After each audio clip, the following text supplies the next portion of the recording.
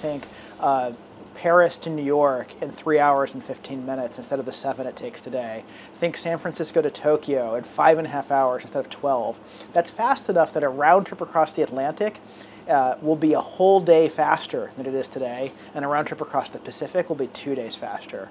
Concorde was a 1960s design, and since then we've learned so much about how to build aircraft that are safe and reliable.